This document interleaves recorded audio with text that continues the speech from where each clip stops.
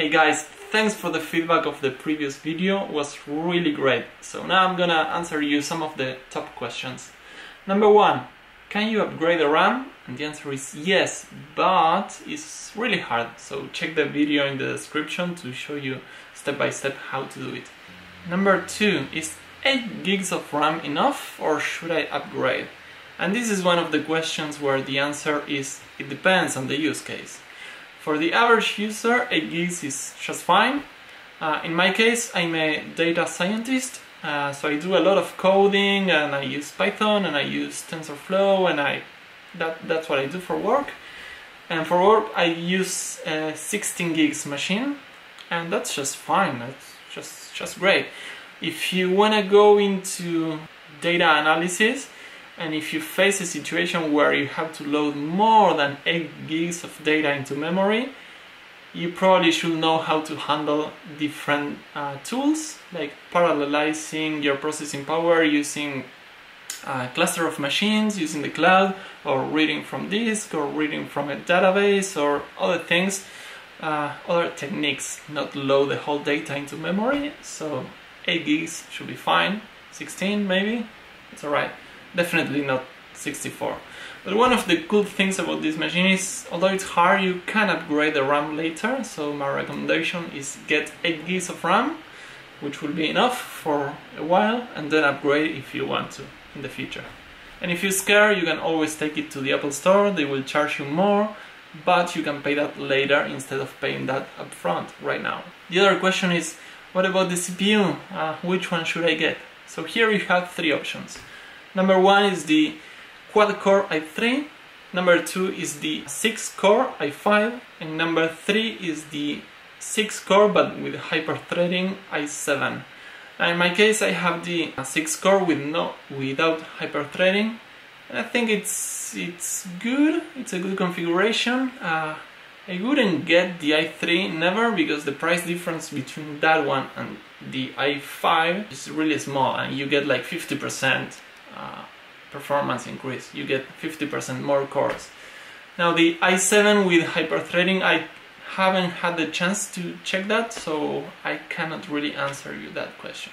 The other thing that I wanted to test in the other video is this machine really an improvement or not for my use case, which is data science.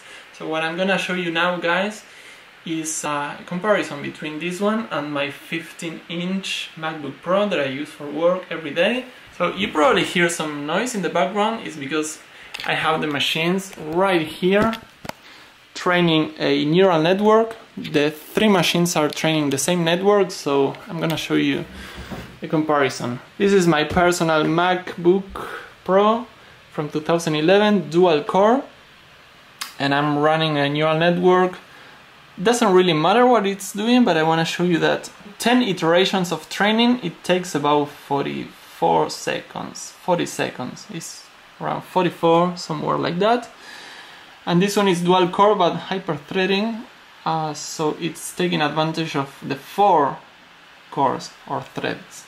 Now if we go to the 15-inch MacBook Pro from 2015, this is a quad core, but it has 8 threads, you can see that here, and this one is taking around 20 seconds to complete 10 iterations of training. So this one takes 40, this one takes 20 seconds. But what about the Mac Mini, which has 6 cores, 6 real cores and not hyper-threading? Let's have a look. This one is taking around 16 seconds. The Mac Mini with 6 real cores is running faster than the MacBook Pro with 4 real cores but 8 threads. Now that could be for 2 reasons. One is this machine has real cores, where 6 real cores, and this one has 4, therefore it should be faster. And the other reason is this machine is running at 3 GHz and this one is running at 2.2, I believe, something like that, which again is another reason why the Mac Mini is faster. That was a CPU test in machine learning. You can see that the Mac Mini is around 20% faster than the 15-inch MacBook Pro from 3 years ago, which is not a huge increase, right? Anyways, if you want to do like some serious machine learning and train bigger models, you will need GPUs if you want to do it with your hardware. You will need NVIDIA cards, which macOS doesn't support, so this is not the machine for you. Or you will have to use the cloud and train your models on the cloud, which is what I do.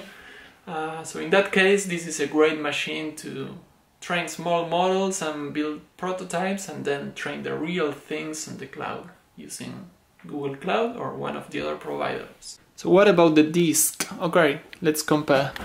This one has an SSD that I installed. It's getting pretty low scores, but considering that it had a hard drive before, it's fair enough. This is the 15-inch MacBook Pro. It's getting around pretty cool read speeds, but the write is kind of slow. And this is what the Mac Mini gets. This is like insane numbers. It's really impressive.